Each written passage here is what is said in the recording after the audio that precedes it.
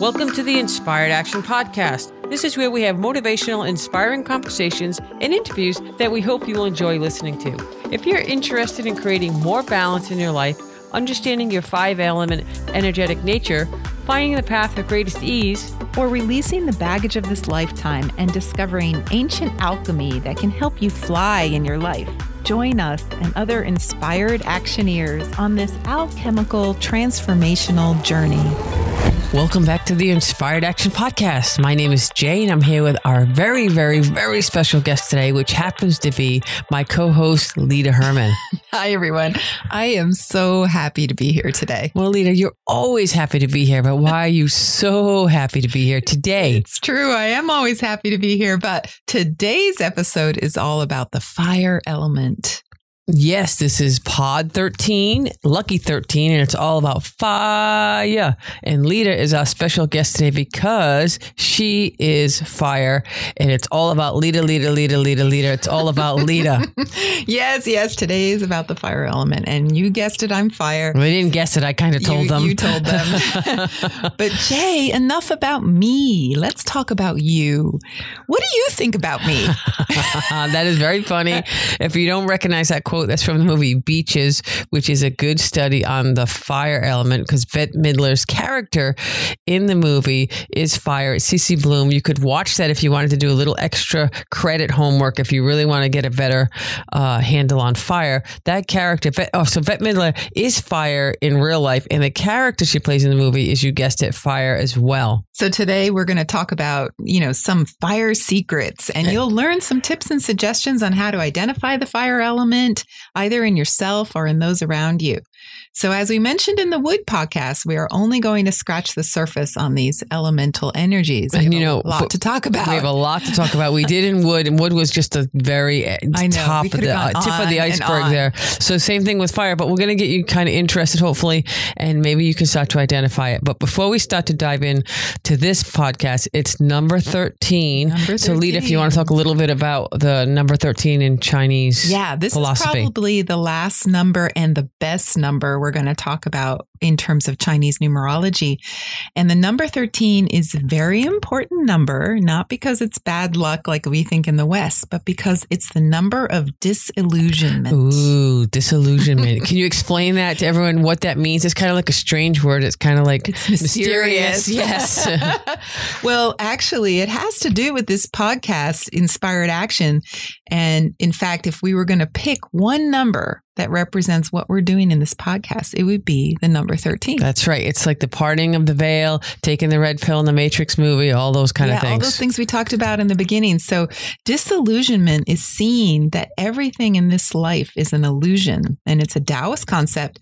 And it's one that's really difficult for us to grasp, at least in the West. It's true. In the Matrix movie, we talk about it so much in our first episode, not to ruin the storyline. If you haven't got to see that movie yet, it was part of your homework. It's okay, but cover your ears if you don't want to know what we're going to talk about. But, the Matrix is this computerized kind of fake life that everyone is living while their bodies are being harvested for energy. I know that's really out there science fiction wise, but if you strip that back to the concepts, it's quite interesting. Yeah. So the Taoists believe our lives are like that, not the being harvested for energy part, but the part where we're kind of living this almost like a movie of our lives. And we think we're living a very real life, but the reality is it's an illusion. And actually our spirits are having this illusory experience so that we can have an experience of something we're curious about. It's like before you're born, your spirit is supposed to have a curiosity, and it comes to experience and learn something. So that's why the Taoists call your lifetime your curriculum. That's cool. All right. So that is number 13. So let's start to talk about, thank you, by the way. Let's start to talk about fire. It's all about the heart to heart connection. Yeah. So I like that today's episode happens to be 13 because ultimately fire wants to have these totally real and authentic authentic heart-to-heart connections with people. And that's really the goal. But the reality is most of their lives, they actually hide their own hearts from everyone for fear of getting hurt. So I was thinking, in a sense, if they can accept that life is an illusion anyway, so much of their heart pains would vanish. Okay, so that's it. You just solved every fire person's challenge in life. So I guess we could just end the podcast right here. It's done. It's over. Mic drop. Boom. Fire people, you're all healed. You're all ready to go. I love it. Mic drop. But you forget that all the other people who really don't understand fire still need this episode. Okay. You're right. So let's give this a general overview of fire, even though you just pretty much solved all their problems. You solved all their challenges, but we're going to back it up now. Okay. Now we'll go backwards and all right. So let's start with an overview. All right. So I always like to take it back to the seasons. Fire is associated with the season of summer. And so remember, if you've listened to episode 12, wood is associated with the season of spring, which means it's about new growth and very fast growth. I mean, plants really shoot up in the spring like a direct shot to the sky. And then as summer comes along, the plant begins to mature and spread out. And during midsummer, their growth slows down. And then what happens? The beautiful flowers come and this blooming happens.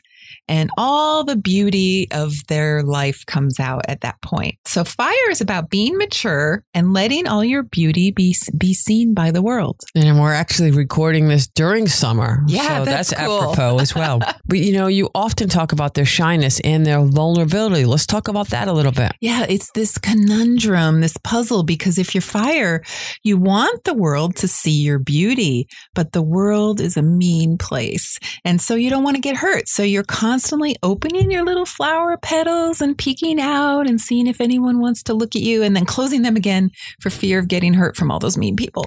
But everyone loves fire people. That's how you can tell someone is fire. They usually have a lot of energy. They're upbeat. They have a lot of friends and acquaintances. Everyone loves them. And they're beautiful, right? And they're always beautiful. But they don't always know that. So it's true. But when fire gets really, really hurt, they can be mean too. And then the world seems to turn on them and it's really not pretty. Well, I have seen fire people go meow, really kind of mean, and they can be the meanest of the elements when they're not in a good place. But okay, so that's a little bit of how fire struggles. Let's talk about the positives. Yes. So for fire, you have to imagine a person who's completely focused on people. Like if they walk into a room full of people, they won't notice anything about the room's decor. They'll be completely focused on scanning every face in the room to see if they know anyone, to see if there's someone they want to talk to see if there's anything like exciting for them. So it's like they're just completely ignorant about it. So they're just looking where they're going to make their hot connection and they just don't even notice anything around the surroundings. No. And, we're so clued into people that we're just checking them out.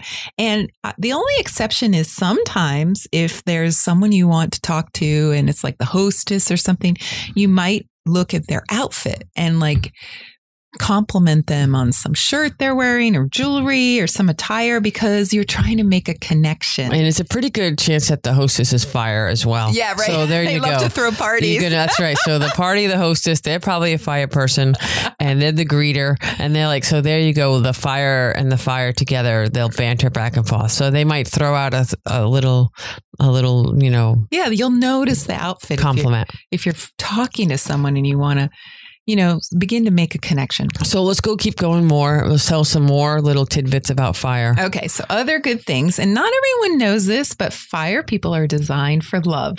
And it's not just etheric love, but that connection, can be sexual. So it's a hot sexual love. They smolder with sexuality. And you'll notice this because they often dress to entice those around them into thinking about sex. I mean, it doesn't mean that you have to be completely outrageous, but they're trying to look really nice and they're trying to. So maybe they're pushing the envelope a little bit on sexiness. Yeah, like masters of seduction. Yeah, they're the masters of seduction and are irresistible to those who interact with them. Is that what you're saying? Yes. They're kind of like irresistible, or at least they want to be. Yeah, that would be wonderful. So fires think about sex in every conversation, and often they turn the topic to slightly naughty innuendos.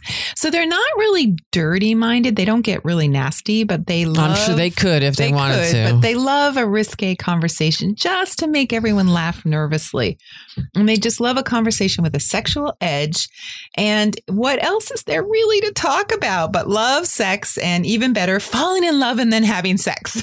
Yes, yes. So, I mean, love makes the world go around, and fires are the agents of love. So fires are flirtatious. We know that, unless they can rein themselves in or shut their bright light off in a box, people are always going to be attracted to them. Is that correct? Yeah. And it does sometimes cause trouble with monogamous relationships because fires so easily attract people to them. They might get interested in someone else. And so their relationship has to be really solid if they're not going to look elsewhere. Yeah. And I think the partner of a fire person has to understand that that's their nature, that it's a flirtatious nature. That doesn't really mean that they're going to do something, less than positive of what you want in that relationship. But well, in terms of cheating on someone, but I have this theory. It's not really about the actual having sex with someone else or cheating or whatever. It's just about the feeling they have when they're really connecting with people and flirting. Yeah. And it's like they live for that excitement of having that heart connection. So however that plays out, whether it's flirting or just having a serious conversation, that they actually feel in their bodies more alive when that's happening. And they like it when other people like them. That's their driving force. Yeah, that's really what they want, is for people to like them. So, what better way to do that than maybe flirt a little bit or something like that. So and so as far as a fire go, the worst case is when they get rejected or insulted or criticized. Yeah. But not like wood criticizing, a different, more superficial criticizing. Well, how can I say it? I mean, mean people suck. Yeah. I'm pretty sure that the person who created that bumper sticker, mean people suck, was a fire person. Oh, absolutely. Yes. They just were like, mean people suck, and I'm going to tell the world I'm these mean people, and I'm going to make a bumper sticker and if the world didn't have mean people, then all the fires would just be joyful and happy. And the world would be a so much better place and much more fun. We'd have parties every day. Right. That's all we do is go to parties. And here's the thing: if a fire person doesn't feel safe, they can't open their heart. Okay. So, you want to fight, other people want fire people to open their hearts. They're so lovely when they do that. And so, it's a tough thing to be fire because of the mean people in the world. So if they get out, they say they get hurt and then they bounce back. That's they just keep going again. So then they just revert back to their wonderful, sexy, flirtatious, that's right, happy ways. And oddly, they bounce back really quick, because they're used to this. There's just a lot of, mean people in the world. So they're used to it. They don't like it. They hate it. But, the next time that they feel safe, they'll open their heart again. Sure. So let's talk about some fire people who are out and about in the world as we know right now. How about some examples? Yeah. Well, we already talked about Bette Midler. She's big fire. Yeah, she's big fire. Some other people are like Amy Adams, Anne Hathaway, Drew Barrymore, some musicians, Justin Bieber, Usher, Elton John. There's a lot of musicians. Adam Levine of Maroon 5. Oh, my favorite, Freddie Mercury of Queen. He just had such a big open heart. And Janis Joplin as well. Sure. Let's see. Shirley MacLaine, Annette Bening. Oh, Lily Tomlin. Yes, is my favorite. Yes. And you have to check out, if you have Netflix, Frankie and Grace is this amazing show where they really show us the fire-wood relationship. So you'll have to guess which one's fire and which one's wood. Well, you just kind of told them that Lily Tomlin was fire. Okay, so but go watch that show. It is a good dynamic to watch of the wood-fire relationship. It's just so perfect. They did a fantastic job. Now, all those people that you just mentioned, they're very likable people. Yeah. Who does not like Amy Adams? Who does not like Drew Barrymore? Justin Bieber, well, he's his worst enemy there when he gets hurt. All these, when you can see these people, how vulnerable they are. I mean, Janis Joplin, she poured her heart and soul, and all those songs are about heartache and love gone bad. Yes. And so you can kind of see how this works. So they're again, I said, they're all very charismatic, but they're kind of vulnerable. And then there's Bill Clinton. Talk about charisma. Yes. Boy, it got him in trouble, didn't it? He's very charismatic. But the country fell in love with him for a while there. I mean, he was very dynamic. Oh, totally. He still is in his own way, for sure. Yeah. So fire's power persuasion is very charismatic. It's just this amazing thing. And it's also useful in business and politics. Sure. Let's talk a little bit about how we always joke about fire are really good salespeople. Yeah. But that doesn't mean necessarily good business people. Right. But good salespeople. They're not great business people, but they understand what people desire. And they, more than any other element, can convince people of something like, look at this fantastic thing. You have to get it. It's amazing. So it's their enthusiasm. It's compelling. It's contagious. Yeah. Yes. And we say if you want to start a business, get a few fire people excited and they'll get 50 more people excited. Yeah, that's a secret marketing tip for sure. But no, it's true. It's their enthusiasm is contagious and it's fun. And you're like, well, I want to know what that's about. And I want to love that car as much as they love that car or whatever they're selling. Yeah. And the only problem is in business, if you have a people pleaser, they also kind of give things away because they want to be liked. Sure. Since you drop the bomb on how much it costs, it might not be so likable. Right. So then you've handed it off to a wood person and they'll close the deal. Yeah. So let's tell them about our perfect car sales strategy. Sure. Go ahead. So you put the fire person out on the car lot and they're the ones who are like, oh, check out this beautiful car. Sit in it. The color matches your eyes. Oh my God. You're going to look so sexy in this car. And then once the person is, if someone tells you look sexy in a car, you're going to buy that car. Yeah. Okay. Absolutely. You're going to, how can you not buy that car? No, I want the ugly one over there that I look like an old fuddy-duddy or whatever in it. Sorry, old fuddy-duddy people. You know what I mean? Or you could be sexy and old fuddy-duddy. I'm not saying that, but this car is the sexy car. Right. So then they give them all everything they want. And then they're like, okay, now we have to hand it over to the manager. Our strategy is the manager in the back would be a wood person who are the best negotiators. They can negotiate what seems to be a win-win So how much situation. do you want to pay for that sexy car? Yeah, right. So that's the firewood dynamic. It's very good in sales. Yes. And it's kind of funny to think about it. And I'm sure we could do all the other elements. And as we do them, we might just put them in where they belong. Yes. And we also have to think about great communicators, writers, teachers, storytellers. They love to talk. And so usually they choose a vocation that involves doing a lot of communicating, whether it's spoken or written. So why do fires piss people off so easily? They sound like they're the most, enjoyable people to be around ever. Rosy, it always confuses me. Yeah. If they're so good at communicating, why do they piss people off? And they do, by the way, all the time. Did you hear my heavy sigh? Yes. So we hate to disappoint people. So sometimes we're a little self-centered, just like everyone else. We all want what we want. But when we want something, we don't want to let you down or be a beep, beep. An itch with a B.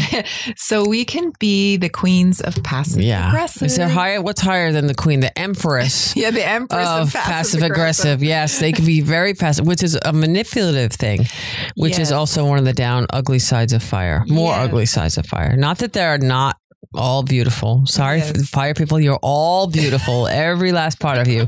But sometimes the passive aggressive or the meanness or the itchy with a V can definitely come out.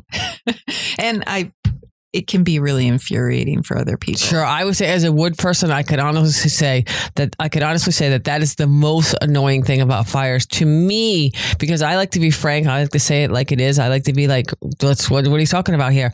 Passive aggressiveness is infuriating to, I would say, I'm going to go out on a limb and say wood people in general. Yes, wood people hate it because of your desire to be clear in communication, and passive aggressive is sneaky. It is a little sneaky. So we don't do sneaky. That's the downside of being fire. We are notoriously passive aggressive. But it's not all the time. Not all the time. No. And some of us can only speak our wants with that passive aggressive overtone because we are so afraid to assert what we want overtly. And wood is assertive by nature. Yeah. So that's why it's so And the people pleaser is not always easy to be a people pleaser. Yeah. And the other thing, since we're kind of going down a little of the bumps here, they're not good listeners. Did you hear that, Lita? What did you say? Yeah, they're not good listeners. They want to be, but they just are. It's all about them. I like to say that they have a very high emotional intelligence. And so they're listening, but not to your words. They're listening to your heart. Your feelings. Your feelings. Okay. You're not going to win an argument with that. So I might not remember anything you just said, but I know that Jay was happy at that moment. She had a smile on her face. Her eyes were bright, and I could feel the emotion of what she was saying, that she's, in a good place.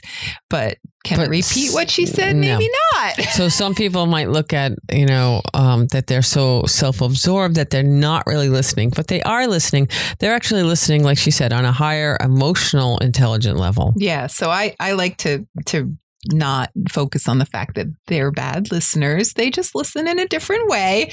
Well, you'd think the strong communicator would be a great listener, but yeah, that's the weird thing. And I also think that fires are so far, they want to think what's next before, so they're not listening.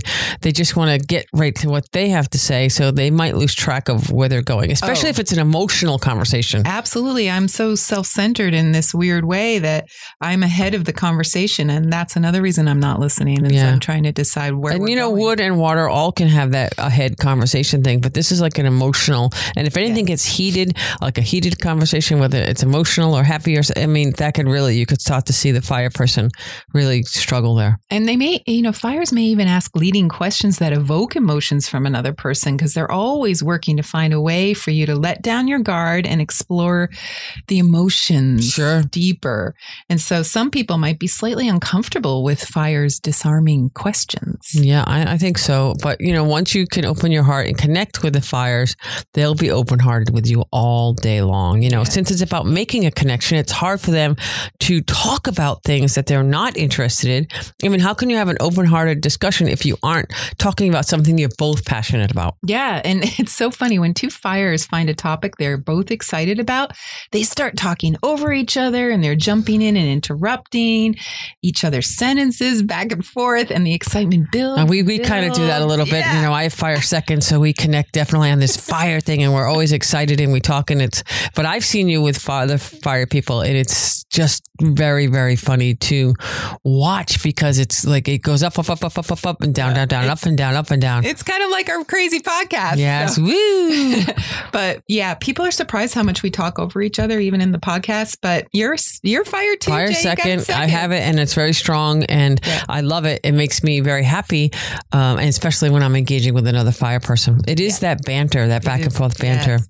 And now one thing is, we don't do it so much in this podcast because you're wood first, Jay, but you may see it more with two fires, and I like to call it playing a verbal game of strip poke. Yes, that concept always makes me laugh, but let's talk about it. I've heard it a few times, but it's hysterical. So let's kind of go with what that means, and let's tell them how it plays out. Get two fires together. The first person will tease or playfully taunt the other person about some aspect of themselves. So the second person then laughs nervously, playing along, and admits that it's true. Would it be like, ooh, that dress is a little low. You're going to have fun tonight. Yeah. And then they're like a little nervous, and then they go back and forth. Okay. Yeah, because you called them out on it, and it's true. Yeah. They'll be like, oh yeah, it is. And then they come back with an equally. Well, like, your skirt's a little short there. Yeah. Those heels are a little high. You're going to be wild tonight too. Okay. So, but it's fun, and they're going, okay. So I say that. A little tease, and they disarm each other, and they go back and forth. And I've seen it firsthand. It's very funny. And it's all in good fun, but Wood, for example, hates teasing. They can't play that game. The laughter goes up. If you find that if the fires are connecting and they're having fun, they will laugh and laugh and laugh and hysterically laugh. And it's you're like, wow, they are like, what are they having? What are they drinking? It just looks like playful banter, but it's actually a very serious game of making each other vulnerable. And that's the point of it. Yeah. So the hidden question behind the conversation could be, will you be true and show me your imperfections? Will you be authentic? Can you laugh at yourself and help me laugh at myself? And that's kind of what the vulnerability does. It helps connect. So let's talk about if you're in a romantic relationship with a fire person. Yeah. So when both partners can be open to each other without being mean-spirited, they feel safe. And they no longer need to hide the imperfections, and then they can be authentic. So they have to really understand the things that we've talked about the dynamics of what makes fire happy. And, the flirting, you have to be with someone who understands that you're going to flirt. You might flirt with the cashier. You might flirt with the plumber. You might flirt with, but it's not a flirt like a sexy flirt. So you have to have a partner who understands that. Yeah. And going back to imperfections, like I imagine the other elements don't really understand what we're talking about. I always say a wood person loves when you say, you're doing so great. You're amazing. A fire person wants to hear, even though you messed up, you are so wonderful. And you're beautiful. And beautiful. And sexy. Yeah. Sexy. So compliments. So even though you have imperfections, I still love you. That's what they want to hear. Yeah, so that's important. It's like they know they're not perfect. They think, oh, my nose is crooked or my hair's not right. I mean, they're very self-critical. But if the person they're with acknowledges that they still love them, they still think they're beautiful, then they can open up and be authentic. Okay, that sounds great. No, and then there's the issue of fires avoiding people who are mad or angry with them. I mean, sometimes they're really overly sensitive and they misperceive anger everywhere. Like people who aren't even angry, they're like, oh, you were so mad. And they're like, what? I wasn't mad at you at all. And they're like, what? And then they start the disarming thing and then they find out it was nothing. Yeah. And so they may even withhold the truth or lie to avoid provoking another person's anger. And so then they're very inauthentic and it goes back to that sneaky thing again. Sneaky thing. And so, if they're in a good relationship that's very mature, they're not going to be secretive like that. But if they're not feeling safe, then that's what do they always try to be the people pleaser no matter what? Yeah. Yeah. Because they want everyone to feel good. I do think they can mature out of that for the most part. Sure. But they have to work hard at it. And I always think fire has this nervousness about them. So let's talk about that. Yes. They, if there's a lull in the conversation, they get totally nervous and they start talking nonstop to fill in the gaps in the conversation with like chatter, and they're like, oh, does this person like me? Why aren't they talking? And they just go down a rabbit I have this hole. little test. If you're not sure if someone's fire, you have to have a poker face and not say much, and it drives them nuts. You can kind of see them starting to unravel. They don't know what you're thinking. When they want to ask you a question, if it's something simple as like, do you want something in your coffee? Just wait a few seconds. Don't respond. Do your best poker face, and they will unravel. Yeah, they'll be like, do you want sugar? Do you want milk? Maybe 2 sugars. More. Well, do you like it black then? You know what? I can just bring everything and then you can decide if you want sugar or not. And I haven't even said a word. So you just sit there quiet and you're like, no, I'll have tea instead.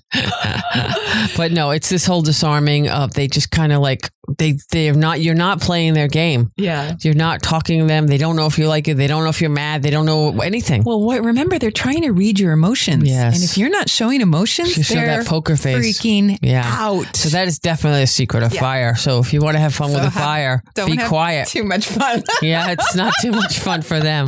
All right, so let's talk about their vanity. Is it really always about them all the time? Well, CC Bloom was right. Like tell me what you think about me. Yes. So they've been accused of only thinking about themselves. And, is it vain? Is it narcissism? Is it just fire? Yeah. I mean, I think that's one of the challenges of fire is to know how to have that in balance. Yeah. If you can have that in balance, it's a beautiful thing. Yeah. And so I feel like, fire people are often beautiful, they're charismatic, and they're actually quite smart. Very smart. They're probably one of the smartest elements for sure. They're definitely book smart. Yeah.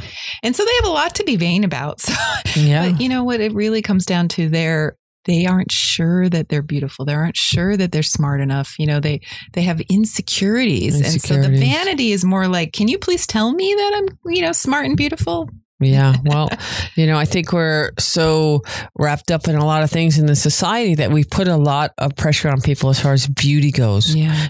Body image and clothes and hair and makeup. And so that can be intimidating. Yeah. Fire is the most susceptible to that. Yeah, pressure. Totally. The body pressure and the body image pressure. But on the flip side, we're innately optimistic. And when life is about love and joy, why do people insist on being so serious, mean, and not fun? Yeah. Fire people are very comfortable when it's not so serious and it's not mean and just exactly what you just said. Lots of fun. That's their element. It's it's how they like to do it. And in the way that wood refuses to follow rules and thinks outside the box all the time, fire finds the silver lining in every cloud.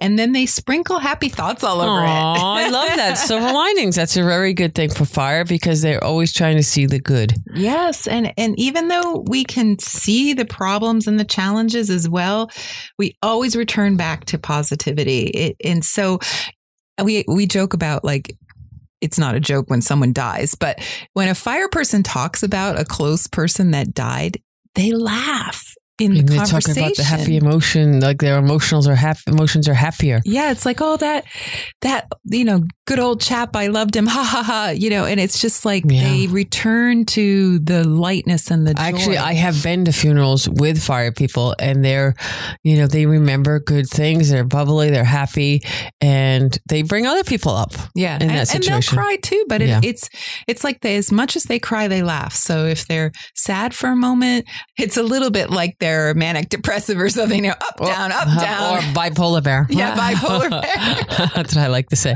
But no, I'm not saying fire is bipolar bear.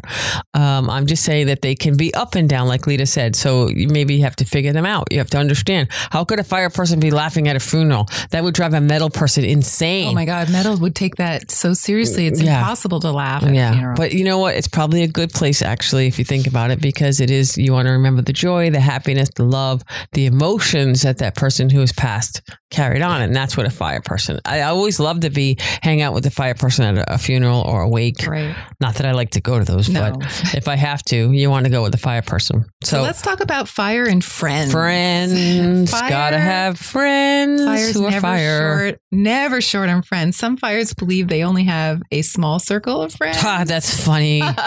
Most of them have many, many friends. It's like they might have one best friend and 50 other friends. Are those close acquaintances? Are those friendly acquaintances? It all depends on the person, but they're very social, and they have a social Rolodex. They're the kind of person who say, my best friend, blah, blah, blah, blah, blah. And then 10 minutes later, they'll talk about a different best friend. It's like, how can you have so many best friends? Well, you can if you fire. So occasionally, I just want to say there is one exception. There's a certain kind of fire that really does only have a couple best friends. But for the most part, all the other fires have just tons and tons of friends. So it's good. And it is a fun thing to have fire people in your life. One of the things they love to do is they love to laugh. They love humor. They love to share laughter with other people. Yeah. And so the reason they have so many friends is that it's very endearing. People want to be around people who laugh all the time. And Chinese philosophers believe the path of fire is to learn how to live open-hearted and unprotected all the time. I think that's another big, big thing with fire. Can you just say that again? Well, it's about the best protection is no protection. And heart people want to protect their hearts. We call it the heart protector. But what they need to learn as a lesson or curriculum for this lifetime is how to live open-hearted and unprotected all the time. Yeah. So this means if someone's mean, fire needs to see that it's the other person's pain and problem and not theirs. Yes. Not think, oh, what did I do wrong? So that's the mature of the fire. When they finally mature, they get this. Yeah. And some fires never get there, but some do. And it's a beautiful thing. It's a beautiful thing. It really changes the way they live their lives. That's great. So, all right. So how do we spot a fire out in the world here? Okay. So let's talk about the fire walk. So it's almost like there's helium in their shoulders trying to lift them off the ground. And they literally bounce when they walk. I think champagne bottle. Oh, when you pull the cork. Pop the top off a champagne bottle. They bounce up and down. And their heels come off the ground and propel them up and down. And so they appear almost to be walking on their toes. And so this upward movement is really noticeable. And you'll see it in their faces too. They actually lift their eyebrows when they speak. Yeah, that's a big telltale. And of course, they have that sexy, friendly smile that's always there. And the smile is like always, like they can be telling you the worst news on the planet and they still have a smile. Still smiling. I mean, sometimes it makes the other person uncomfortable. Yeah. Because they're telling this horrific story and then they have this smile and the other person doesn't know what to do. Yep. So, yeah. And unlike woods who have a goal-oriented walk, we talked about that last time, they pick a point and they walk. They find the fastest way to get there. But fires are easily distracted and they don't get to their destination. Yeah, I like to say that fire can be a little shiny. Yes. So they see a shiny object, they go to the right, they see a shiny, but it's from a joy perspective. It's from a open-hearted perspective. They're like, oh, look, a flower. Oh, look at that pretty this. Oh, look. So they're distracted. But it's a nice thing. It's not like, it's not like an intelligence thing. It's more of an open-hearted joy, looking for beauty. trying to make an over-hearted connection. How many times have I gone to the grocery store for eggs and left with 50 things and no eggs? Yes. Oopsie. They kind of forget that's the shopping faux pas of what they're actually there for. I see all these shiny things. So the talk, so their voice is very important. We like to call it's a tiny bubbles voice. So not only do they bounce on their walk, but their voices bounce. It's back to those champagne bubbles. Up and down. And there's the champagne bubbles, and the voice is happy, upbeat, excited. It actually goes up and down. And that's how people get excited too, because that's exciting. Yeah, it pulls you in. Excitement in someone else. And but how's that different from like the water? Water can have some sudden drama of like ups and downs, but they're mostly monotone the rest of the time. We'll talk about that more in water. We're going to talk when we get that to water. But if you hear a couple dramatic up and downs, you have to really see that it's consistent. Yeah. Because water will do that a little bit and then they'll go back down to a flat voice. So fire goes up and down all the time. There's sharp peaks and valleys, and it's not a sing-songy voice, which is an earth voice. We're going to talk about that as well. We'll do that next, actually. Earth is next. So fire, it has that voice that just evokes excitement. It kind of reaches out and it kind of wants to pull you in, and you have the high tones you can hear. The sounds are a little thrilling. Even if they're talking about something boring, they're the best storytellers, because they can, if they see that they're losing your interest, they'll somehow raise their voice and pull you back in. Yeah. I mean, how many times have we heard a story and it just bores us to tears? It's the telling of it. It's the teller. Yes. Who's not exciting you about the story. And whereas a fire person can tell the most boring story and make it sound exciting. And then they have this sexy smoldering voice of fire. So that's the voice that is, enticing. Yes. And they're trying to pull people in. Yeah. And that's a special, way that they can make it sound throaty and kind of. Why don't you do a little bit of that for us? Kind of a little bit like, come over here. I've got something for you. That really teasing. They're not serious, but the voice says, hey, there's more. Yeah. Okay. Woo. Okay. So let's talk about the eyes. The eyes. Call it Twinkle, Twinkle, Little Fire Star. Yes. So the eyes are shiny and bright, and they actually twinkle. I think it's the biggest giveaway for fire is they have this twinkle in their eyes. Yes, and they can't help it. The bright light shines from their eyes. It's like they're seeing you see twinkling little stars peeking out of their eyes. Yeah, and you can see it from quite a distance. Yeah, and they also have flirty eyes. Yeah, I mean, well, that's obvious because of the flirtatiousness. But if you look at their eyes, they look away. They're kind of coy. They're like pretending to be shy. And so it's this little bit like, do you like me? I peek at you and then I look away. Do you like me? So it's a little game, a little flirtation game. So do you think that they communicate with their eyes? Yes, and especially in love relationships, it's all about the eyes, and they want to see inside you. They need to see your eyes while they're talking to you or even making love. It's really important that connection through the eyes is happening. So with that said, what does fire really want?